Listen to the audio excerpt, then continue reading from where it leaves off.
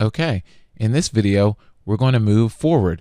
We set up our column grid and levels. In the first video, we've moved on and we've inserted our columns. Now we're going to put in some of the beams that we have in our project. But there's a couple things we need to do. I want to open up my structural plans, and we're going to do this in our structural plan view.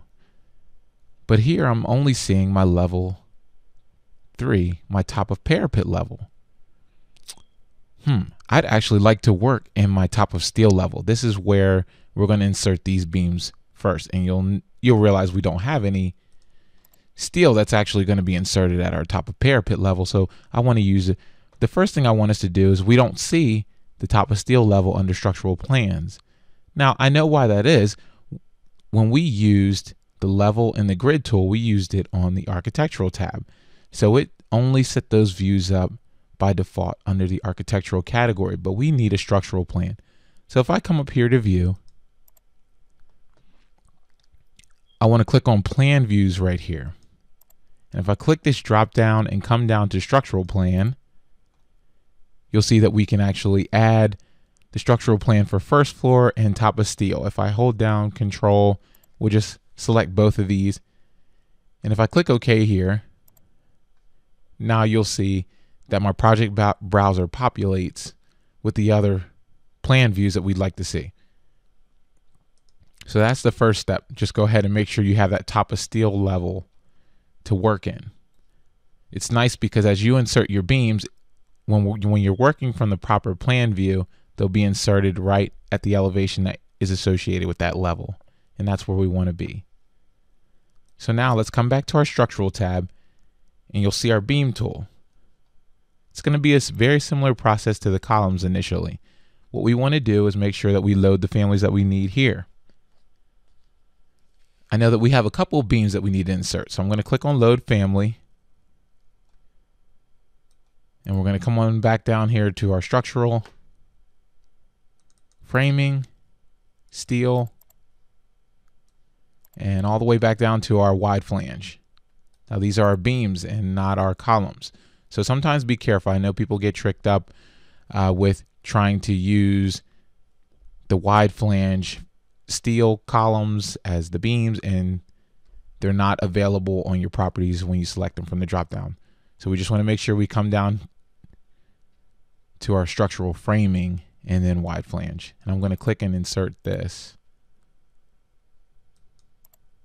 Now it brings up our catalog, and we have a couple sizes that we need. So let's go ahead and select them. We need to make sure we have our W 16 by 31.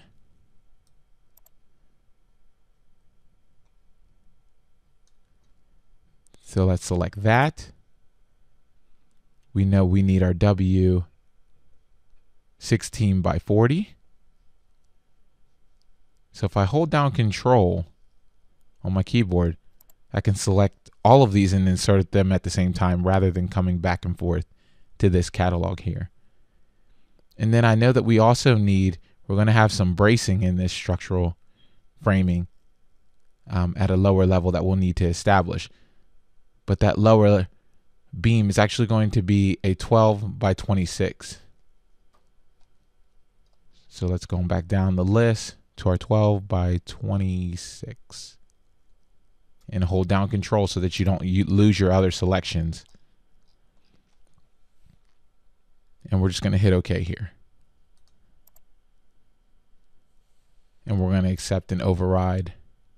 So once again, I'm going to start on the interior. And we know that our interior beams here on this column grid line 2, are all going to be this W 16 by 40. So I'm going to select that on my properties, my W1640, and I can actually select on grids, and you'll see it's going to insert that all the way through. And if I click finish here, all of my beams will be inserted there. So let's go ahead and put the other ones in. We know around our exterior, we're going to have our upper column, our upper beam, is going to be this W16 by 31. And that's going to be all the way around the perimeter. So if I select that family type for the W16 by 31, and we're going to do at grids once again, if I select here, and we'll click finish, and then we're going to continue to follow suit here.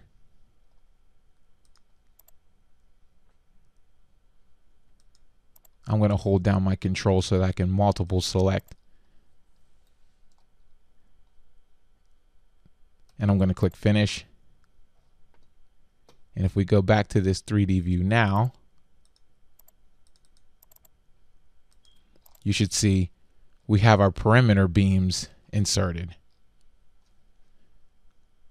So let's go back to this structural plans top of steel view again.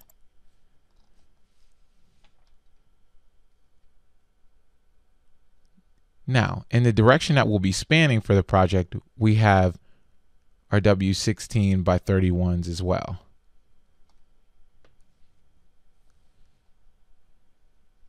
So let's come back up to our beam tool, on grids,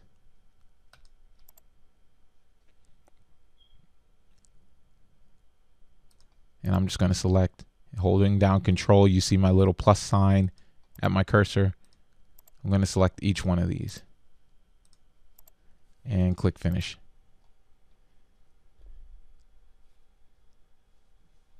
Now I have all my beams inserted. The next thing I want us to do is we need to add a level, because around a portion of our building where we're going to eventually model the storefront, we're going to need some horizontal bracing to help support that. So I'm going to escape out of my place beam tool. I'm actually going to come back here to an elevation view. So let me scroll down a little bit.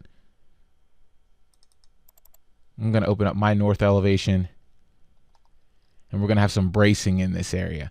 And I want to create a level that this bracing will be associated with, so that in the event that we need to modify it, it's very easy. We don't have to move one beam at a time. We can move them all because they'll be associated with a level. So I'm just going to come in here and click add a level.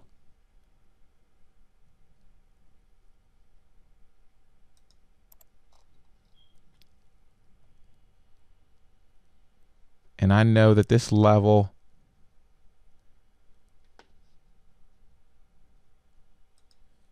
is going to be 9 feet above the floor.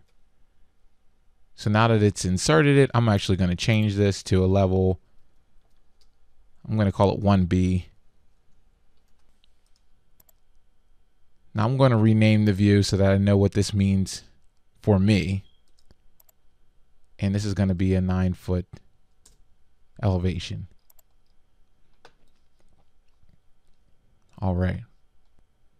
So now if I come back into this horizontal bracing level in my structural plan, we can create some beams that will provide that additional support for the storefront. And we know that that's going to be a W12 by 26 beam. And that actually runs from column line C. And it's going to wrap the perimeter on this edge, and we're going to complete it up here at column line C1. So let's go ahead and insert that. If we just come up here to our beam tool again, like we said, this is our 12 by 26 that's going to be used for the horizontal bracing. The placement level, you see it's set by the view I was in, 1B. So just select. There's our first piece of horizontal bracing, and we're just going to run this, like I said, around the building on the exterior to support the eventual storefront that we're going to model in this area.